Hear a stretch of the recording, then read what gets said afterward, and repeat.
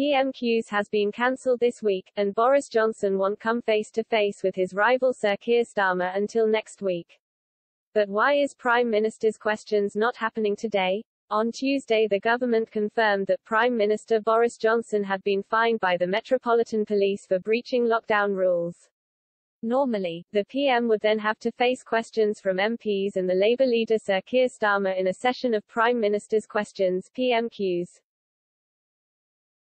But this week there will be no PMQs. Why has PMQs been cancelled today? There will be no session of PMQs this week as MPs are still away on their Easter recess, which began on March 31. A recess is a phrase that's used to describe the period when the House of Commons is not sitting. While the Commons is still adjourned, no sessions will be held in the chamber, including PMQs. The next session of PMQs is due to take place next week, Wednesday, April 20. Easter recess will end a day beforehand on Tuesday, April 19.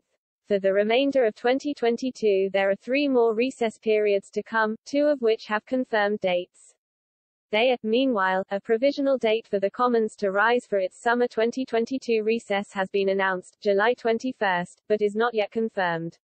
Traditionally, the government did not give MPs the exact dates of the recess more than a few months in advance.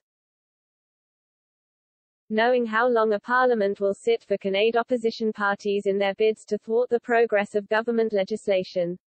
But as Parliament modernizes with the wider world, recess dates are now usually announced ahead of time, though they are subject to the progress of parliamentary business. On Tuesday, calls were being led by the Scottish National Party and the Liberal Democrats for Parliament to return early from its recess. The PM, along with his wife, Carrie Johnson, and Chancellor Rishi Sunak were all fined for attending a birthday gathering for Mr. Johnson in Downing Street. As a result, Mr. Johnson has become the UK's first serving Prime Minister to be sanctioned for breaking the law.